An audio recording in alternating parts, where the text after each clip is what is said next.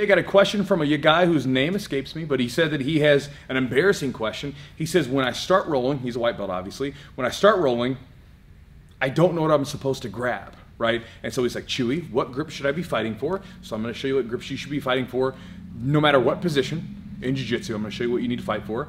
As always, he's my lovely assistant, Mr. Adam Wilson, here to help me. So let's jump right into it. So check it out, let's start from the feet. Everything is going to depend on you, okay? It's very unique to each situation. So you thought I was going to give you the one grip that you need, right? There's never one grip that you need. There's never one thing that you need. What you got to think about, and since I have forgotten your name, I'll give you the name of, let's give him a new, I don't want to use Bob because it's not an anonymous thing. Let's give him a different name. Let's give him a fun name. What's a fun name, Adam? Felipe. All right, so Felipe. So we're here. Here's what we're doing. We're in our position. Let's say if we're starting standing.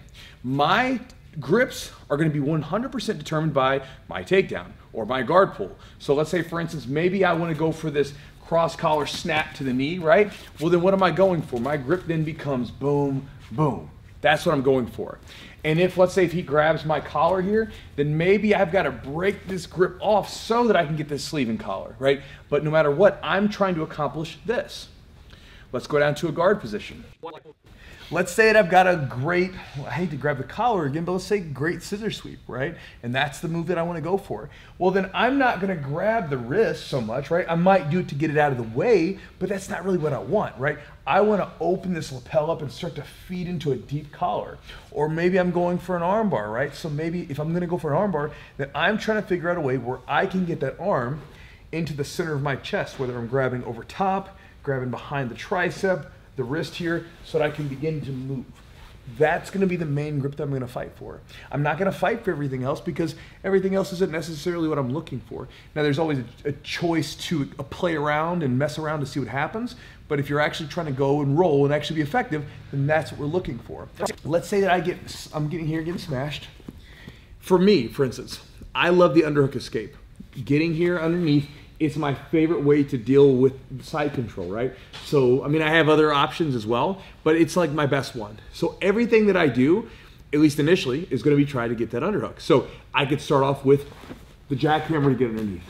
If that doesn't work, I can do this hip swing, pop, go underneath here. But I'm trying to figure out a million different ways to get to that underhook because that's my best move. Like if I'm passing, depends on what the situation is and what I want to go for. But let's say I'm going for my double under position, right? Which is one of my best passes. Then I might start, let's say, in a really tight butterfly. Maybe he's in butterfly guard, right? So I might start here. So my first thing is I want to get this guy flat. Boom. And then I want to start to dig underneath here. Get this first because I like to get into an over-under position.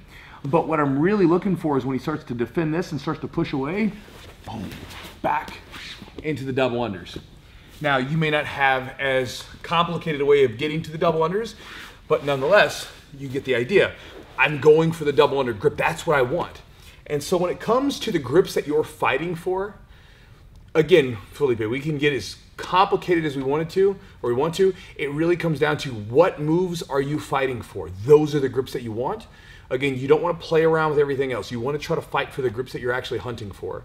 Again, now if they get good grips on you, you want to break those, and then we start to go for our own grips.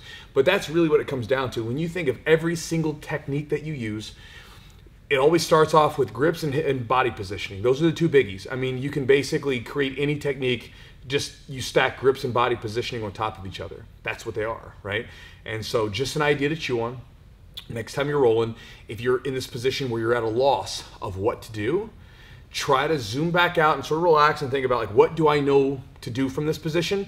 And then what's the first grip that my coach showed me? What's the first grip that I watched in an instructional? And then look for that grip. That's the first one that you should be fighting for. And if you're in a position where that's foreign to you, you don't know what to do, then talk to your coach, talk to some of the higher belts in your gym, or consult like an instructional or a YouTube video and try to find something. And then again, think about the grips that make that technique or that escape or that whatever that move is work.